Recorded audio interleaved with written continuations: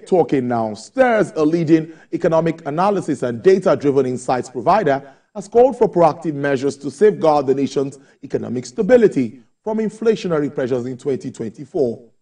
In its 2024 African Output Report, it noted that Nigeria is currently grappling with high headline inflation rate, and the Central Bank of Nigeria is expected to continue with its tightening policy in the near term to address the inflationary pressures effectively. For more perspective on this, I'm being joined live in the studio by a senior economist at STEARS, Mrs. Dumebi Oluwole. Thank you so much, Dumebi. It's good to have you on the program. Thank you so much for having me. Yes, interesting stuff. But I saw that report, like I said earlier, behind the cameras. Great work, I must say. Thank you. But let's start with the projected growth figures and what we have seen across the board. Yeah. How feasible is this considering all the challenges, not just domestic, global ones? Yeah. Thank you for saying across the board. So we'd actually by looking at Africa's projected growth rates and how that trickles down into Nigeria. So for starters, Africa's growth, we're projecting a growth rate just still alongside what the IMF is projecting and what the African Development Bank is projecting. Okay. So Africa's growth rate is projected around 3 to 4%. Yep. And this growth rate projection is actually centered around the growth across the continent. So we try not to look at Africa as a country, okay, ensuring that we take into considerations the uniqueness and the various characteristics and also policy interventions in various other economies and how that feeds into Africa's growth. So starting from like 2023, where the global economy did face a turbulent period from global monetary tightening, inflationary pressures. Yeah. All of this fed into Africa's economies and then fed into the entire outlook for the region. So that's why our outlook for Africa is quite conservative, though still optimistic. Then now looking at the various regions that are feeding into this growth outlook for Africa, because even though it's a bit conservative, it's still better than what we projected for 2023 and even what has happened in 2023. So the bright spots in Africa right now at the EAC region, that's the East Africa community. Yeah. We're also seeing some bright spots in the Central African region, and we're also seeing some countries in West Africa take the lead there, and a perfect example there is Ivory Coast. But speaking on the East African community, we're seeing countries like Kenya, Rwanda, and Tanzania actually maintaining their stellar growth rates. Wow. Yes. For Kenya, Kenya has a Eurobond repayment for 2024, and still we expect the country to maintain its growth rate of around 5 to 5.5%. This is because we're seeing a rebound in the agricultural sector and tourism sector, and the growth in the tourism sector, we see that spreading into the other countries in the region. Then looking at the Central African region, we've seen an increase in investor appetite towards that region, simply because some of the countries there are beginning to revamp their oil and gas sector, the natural gas sector, their extractive industries, and the general manufacturing industry. So we're seeing a lot of the governments there being proactive in terms of boosting the value chain of the agricultural sector and harnessing more of their mineral resources and agricultural commodities. Then for West Africa, Ivory Coast is just a shining light right now. Yes, even though they're right now they're also trying to venture into the Eurobond market. Okay. That's the first of that nature since 2 years ago, since the international capital market has been shut to African countries. So clearly, Ivory Coast, we're expecting Ivory Coast growth rate to actually be above the general Africa's growth rate and the entire Sub-Saharan African region's growth rate. So Ivory Coast is projected to grow at around 6 to 6.5%, and that's a very strong growth rate for a West African country. Now, looking at Nigeria and South Africa, which are the dominant economies in Africa by GDP. Yeah, we expect exactly the big goons. Yeah, so Nigeria's growth rate is still expected to be sluggish at around 2 to 2.5%. That's the average growth rate for 2024. Wow. And the reason why we expect this is just coming off the back of the reforms that Nigeria has undertaken. True. So these reforms will definitely will continue to stifle consumer spending and also the output from businesses. But towards the second half of the year, we might see things pick up a bit. For South Africa, still expecting sluggish growth rates, underperforming the SSA average growth rate for the region simply because of its lingering power crisis. And there are also there's also the risk premium for its political instability, simply because of the elections that are coming up somewhat later in the year. So that's the overall outlook, yes, for the growth rates for Africa and specific countries in the region. Brilliant. But let's stay home before we now look at what's happening. Many would say the CBN is yet to come out with a blueprint of what really the direction of the monetary policy would be. We're yet to even have an MPC meeting. We hope that date will come up anytime soon. But what's your expectations really? What are you expecting from the Cardoso-led CBN? Yeah, to be very honest, we expect a strict reversal from what we've seen in the past 8 years. Yeah, so the CBN in the past 8 years, or almost even a decade ago, was very unorthodox in its approaches to liquidity management and price stability measures. So we're expecting that the CBN this time around, under the new leadership, will be quite different from what we've experienced before. And even though we haven't yet seen a blueprint, like you rightly said, on the CBN's monetary policy direction, we have seen signals that the CBN is going to be significantly different this time around.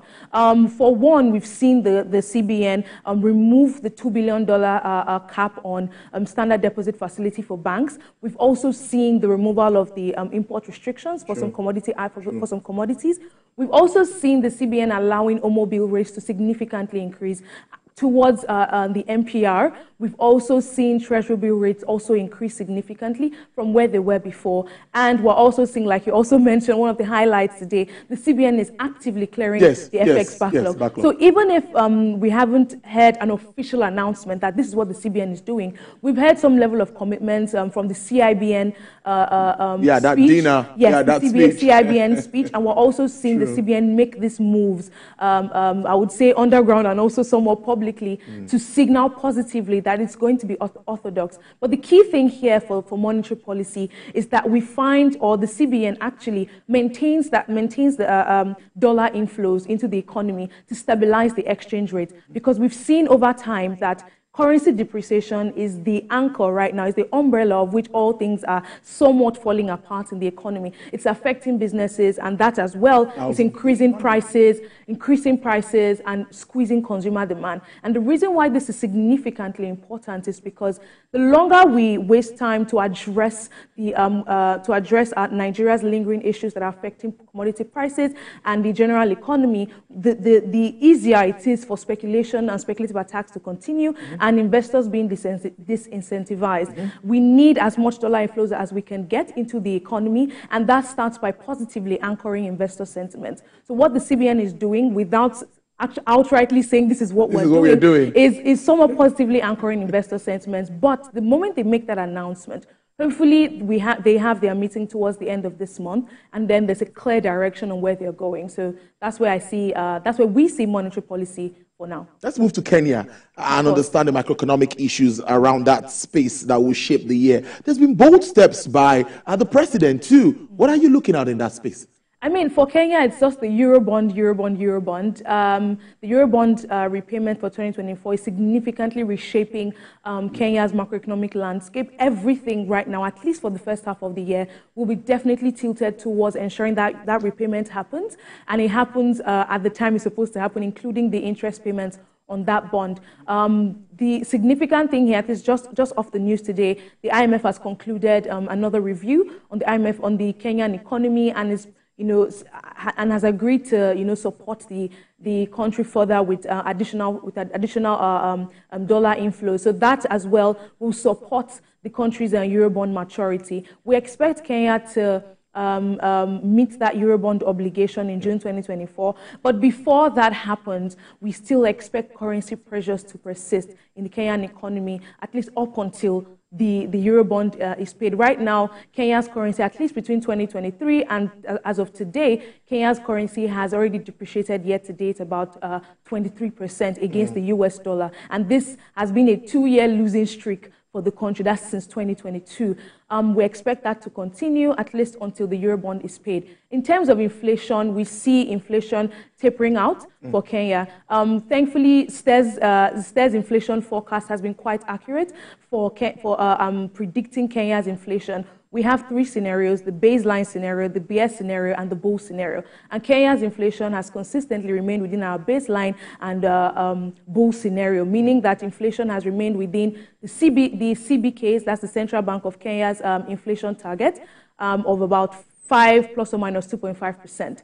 And we expect that trend to continue throughout the year because food inflation, we expect it to also taper because the agricultural sector is rebounding, and we also expect dollar inflows to keep coming in for the country. So that is one of the things that is feeding into Kenya's inflation prospects. It's quite optimistic, and we expect that to actually happen. Then in terms of growth rate, like I mentioned earlier, Kenya is one of the bright spots for the East African community. It is the gateway for even venture funding towards the East African community. We're seeing a lot of countries and a lot of investments towards Kenya. We expect that trend to continue.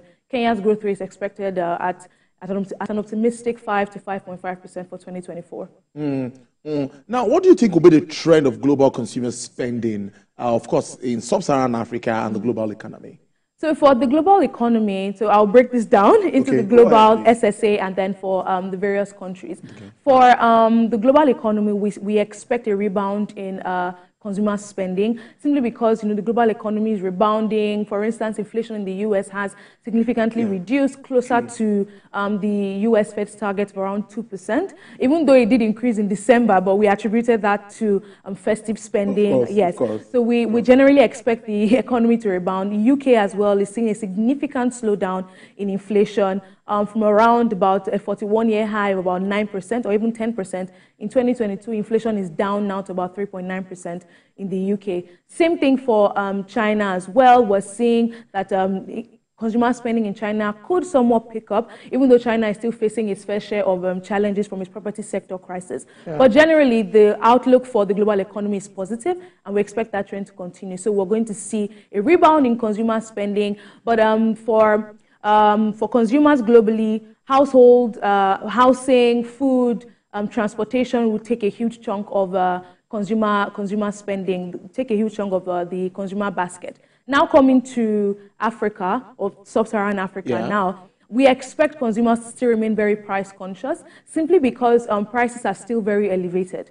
Even though we expect inflation to somewhat reduce, the IMF projects sub-Saharan Africa's inflation to slow down a bit, about 13%, from 15.8% last year. But still, commodity prices are still high in various countries.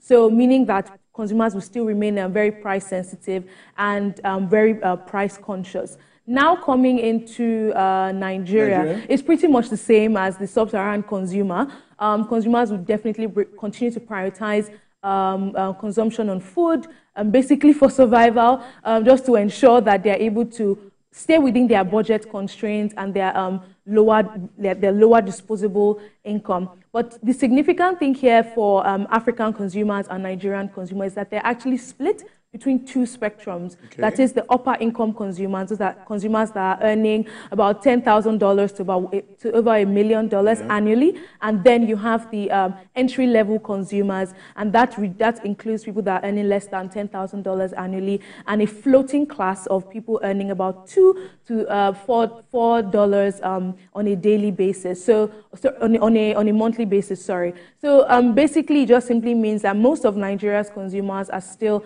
fixed into that entry-level category, and we'll see them exhibit these characteristics of trying to make sure that they balance their spending to focus on the necessities than spending on luxury items. But for the upper-income consumers in Nigeria that have consistently lived above the spending threshold, we expect them to maintain their consumption for luxury items. They'll remain brand loyal. But then again, a significant thing that is changing in that consumer class is that their spending on food items would actually increase. So if in their consumer basket, they usually would spend maybe 30% of their income on food. Now that has increased about 40% or 45%. Yes. So just a hypothetical example. But that's pretty much it for the consumer landscape. But where are the opportunities now? Because in all of this, there's still opportunities. Of course. Where do we have these opportunities, and how can we take advantage of them? Yeah, so like I mentioned earlier, the opportunities in Africa still exists largely within the East African region. Nigeria as well is a bright spot in terms of the reforms that we've taken place. So that is a key thing that has happened and put Nigeria on the map or on the landscape for investors to significantly watch out for.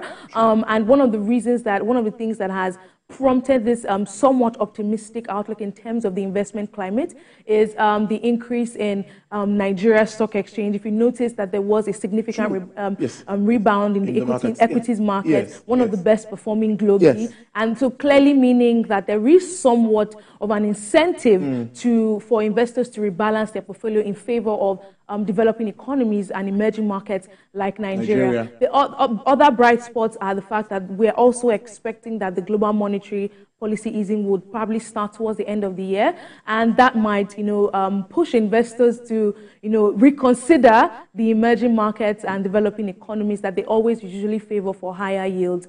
And again, Kenya is one of the bright spots here. Ghana as well has received some green light because of its IMF standing, sticking to the reforms. So that's a bright spot that we're also looking at as well. South Africa too, simply because they're already undertaking the necessary steps to address the power crisis. South Africa is one of the relatively stable economies in Africa, and that is not going to change in 1 year. So there are still some bright spots for that for the country as well. So generally, it's just that generally, if you're going to pinpoint the brighter spots amongst everything I've mentioned here, is still within the East African community.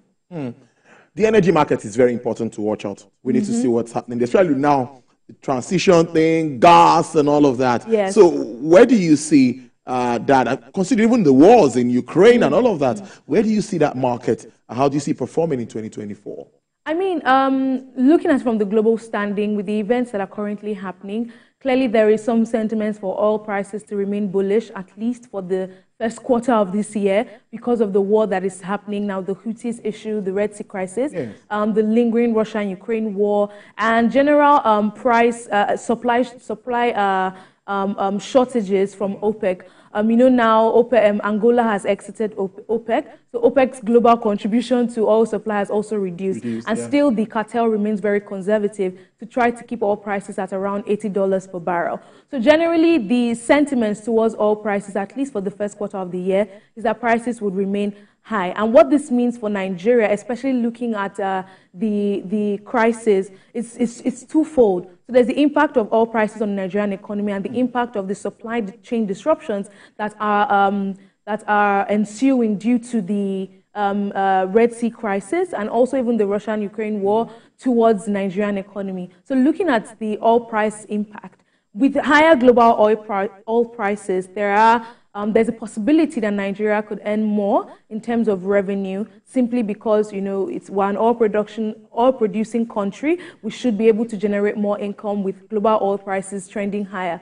However, for Nigeria, Nigeria's revenue and generally the income that we make from crude oil sales and exports is it's more sensitive to changes in Nigeria's oil production than prices. So if we have oil production trending lower, chances are that we will not be able to take advantage of higher global oil prices. And we've seen this happen. This happened last year when countries like Angola and Saudi Arabia were raking in so much profit due to oil prices being higher. Nigeria did not have that testimony. But we're expecting things to change, but in a very gradual way. We're also seeing oil production trending higher, but then again, it will be a very gradual process. Nigeria's oil production might still underperform OPEC's quota of the now revised quota of about 1.5 million barrels per day, at least for the first quarter of the year. But generally, if we do make money in terms of Naira terms, we would see FAC disbursements. That's the amount of money distributed to state governments, local governments, and also the federal government. We would see that increase in Naira terms. The trend has been happening since 2023, and we expect that to continue in 2024 in Naira terms. Then, when we look at the supply chain disruptions, Nigeria is still quite import dependent for quite a number of commodities like wheat, and we expect that trend to continue simply because by template and by experience, we've seen that when global supply chain disruptions happen like this, especially with the Suez Canal that did happen in 2021, global commodity prices, especially grains like wheat, millet and all of that, tend to trend high, and also edible oils. And Nigeria is a large importer of those commodities. So with those prices trending higher, we would see imported inflation probably increase because our import bill has also increased. That would filter into other derivatives for certain products like wheat, like bread, pasta, noodles. The prices of those commodities could trend higher. Oh, finally, our time is fast spent, and I'm so enjoying this conversation. But let's wrap up with the financial sector stability. Yes. You know, everybody wants to hear about that. What's happening in that space, and what are you thinking? Is there any cause for alarm? Yeah, so disclaimer, I'm not a financial services expert. I know that. But then again, the general outlook for there is was still quite optimistic about the financial services sector, especially for banking. We know that one of the reasons why the NGX was was one of the best performing globally is because of the banking sector. True. So we expect that trend to continue, especially with the fact that, like I did mention, we're expecting a more orthodox monetary policy, and that should definitely filter into the financial services sector, especially with, and now we're also seeing like fintechs also brooding. Yeah. There are some bright spots there as well for Nigeria and even Kenya as well. We hope to have you on the show anytime soon again. Thank you so much. Thank Really you so interesting much having you for on the show, having Mrs. me. Dumebi Oluwole. Let me get a handshake there. Thank you. That was a good one. You. She is the senior economist with STEARS. Thank you for breaking down this very beautiful document, well detailed. Thank you so Enjoy much. the rest of your day. You too. All right, you. there. Coming up on the show, let's move to the oil and gas industry, where Shell is set to exit Nigeria's troubled onshore after nearly a century. Executive Director Policy Alert, Mr. Tijjani Bolton,